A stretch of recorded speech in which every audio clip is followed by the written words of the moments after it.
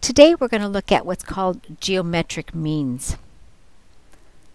So what I want you to do is copy down these three tables, and I want you to try to work in your groups and see if you can figure out what numbers go in the blanks. Now remember, with geometric sequences we are multiplying by the same number. So go ahead and pause this video, and I want you to see how many of these you can do without my help. Now that you've had a chance to look at this and try to work these out, let me go ahead and show you a process that can be done to figure these out, because these are really a lot of times a lot harder than the others. So we know we begin with 3, and we're going to be multiplying by the same number every time. We're going to call that number r, since it's our ratio. And we know eventually it's going to equal 12. So how many steps do we have? It's 1, 2. So that means I need 2 of these r's. We could shorten that up by just go ahead and putting the number of steps up as my exponent. What we do now is we go ahead and we divide by 3, and we get r squared is equal to 4. Now, because this is an even exponent, there are 2 possible answers that we could have here, because every positive number has 2 square roots. 2 times 2 is equal to 4. You know that. But I want to challenge you and remind you that negative 2 times negative 2 also equals 4.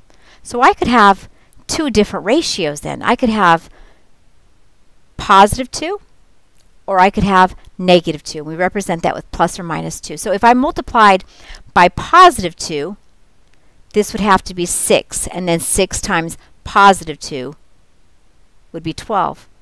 But I could also do negative, because 3 times negative 2 is negative 6, and negative 6 times negative 2 is positive 12.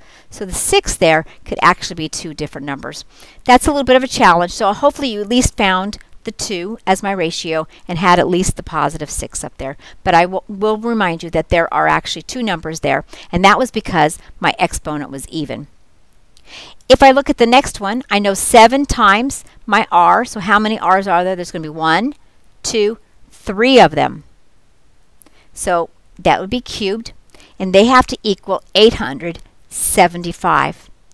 If I divide both sides by 7, I get r cubed is equal to 125.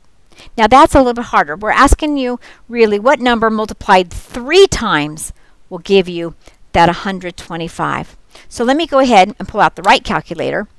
We need a scientific for this. And if I go ahead and push in the 125, now some calculators will have a cubic button. We could actually find the square root down there, and it's in the yellow of mine down there, right above the 0. If it's in the yellow or written on your calculator, it means you need to use this second key. So you could hit second key and then hit that button for me, and then notice it equals 5. That means 5 times 5 times 5 gives you 125. This one can only be positive, because if you tried to go negative 5 times negative 5 times negative 5, that would give you negative 125, and that's because my exponent is odd this time. So there's only one ratio. Now let me go ahead and show you a different way. So you could put 125 in there. Now you also have, I have this really cool button that has the y as the radicand, and then has my x up there as the root. You can hit that also, but when you do that you have to tell it what root you're looking for. So we're looking for the 3rd root, and then I still get the 5. Okay? Okay, that'll take some practice.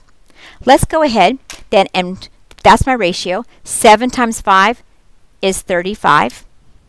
And then we want to go ahead and take the 35 and times that by 5, and I get 175. And I'm just going to double check, and I'm going to take my calculator, and I'm going to go 175 times 5. Does that equal 875?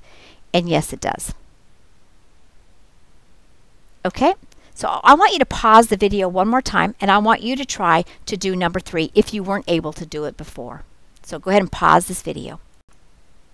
All right, now that you've had a chance, let's take a look at this. So we know 6 times, and there's 1 ratio times the same ratio, and we have it 4 times this time. So here we're back to an even exponent, which means we could have 2 different ratios because we're going to equal this 96. So let's go ahead and divide by 6 because we need to isolate the r's. And 96 divided by 6 is 16. So what number multiplied by itself 4 times will give you 16? Well, if you don't know that, we could take our calculator again, and I can put in the 16. I'm going to hit my second key because the function I actually need is written on the calculator up here. And then I'm going to hit this key, and I want it to the 4th root, so that I have to put that in until I want the 4th root. And when I do that, I get 2. So the r is equal to 2. Now what's interesting is that this one can be positive or negative again. So I'm going to go ahead and write that. As long as you found the positive 2, I'm a happy teacher. So 6 times 2 is 12. So we're going to multiply the first time through by 12, or by positive 2, sorry. 12 times 2 is 24. 24 times 2 is 48. And 48 times 2 is 96. Now it's interesting. What if I had chosen to use negative 2? So 6 times negative 2 is negative 12. So now that one could be either one. So I'm going to put the plus above that to show that. Negative 12 times negative 2 is actually positive 24. That one could only be positive.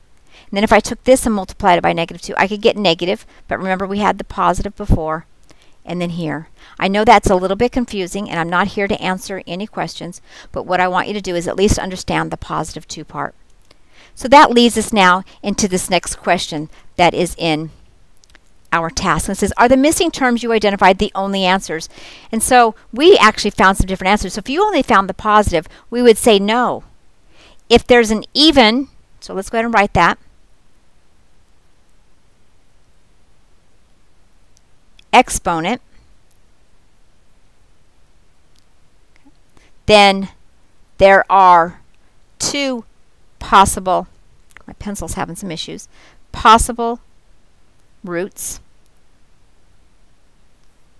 1 negative, and 1 positive. Okay? And so we kind of already answered that. So again, I want you to try number 4. This time there are 1, 2, 3, 4, 5 ratios. So go ahead and pause the video again, and I want you to try this one. Now that you've had a chance to look at this, I've done a little bit of work ahead of time. So 4 times is our beginning. Remember, we're multiplying, so 4 times whatever that number is, 5 times, and then we end up at 972. So if we isolate r to the 5th power by dividing by 4, you get r to the 5th power is equal to 243. So if I go ahead then and try to find that, I'm going to hit my second key because I need that function in there.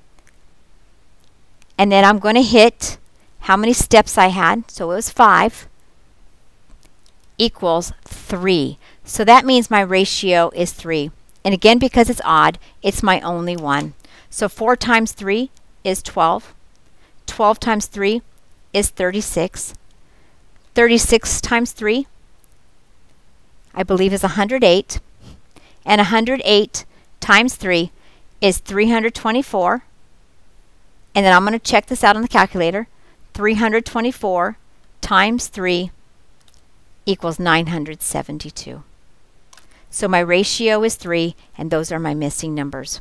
When we're trying to find the missing numbers of a geometric sequence, they are called geometric means. Thus the name of this task. They tried to play a little bit of a word play with geometric meanies. Now, if we had something where you knew this number, then you would just have only 1, 2, 3 steps. So if I would have only given you, let's say, these numbers, then you would have done 4 times r to the 1, 2, 3, r cubed equals 108, and you would have been able to find the ratio also that way, and then you could have found all the rest of the missing ones. All right, that concludes 1.1 task. Your assignment is 1.10 RSG.